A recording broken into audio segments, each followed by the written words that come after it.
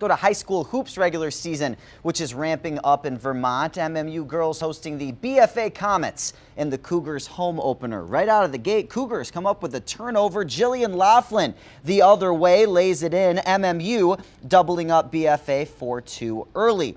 But the Comets can play defense as well. Caitlin DeSaro with the thievery lays it in for the deuce. Then off the miss, it's DeSaro again, navigating her way to the basket, part of a 13-zip Comet run. BFA charges ahead by 11.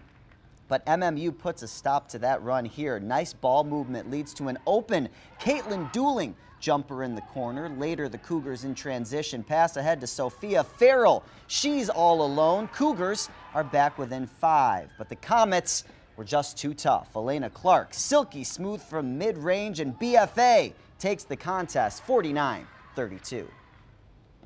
Let's go to Essex for a battle of the stinging insects. The Hornet girls hosting the Milton Yellow Jackets. Second quarter, inbound pass to Adrian Noyes splashes home the triple, and since that inbounds play worked so well, why not try another? Lizzie Goodrich hits the jumper from the top of the key. Hornets in front by 14.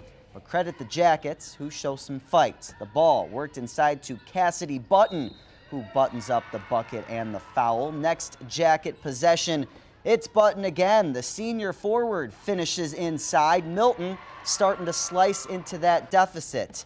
But the Hornets were too strong. Corner three ball off the mark here. Noelle Lyon skies for the rebound, cleans up inside, and Essex flies to victory in its home opener, 76-43.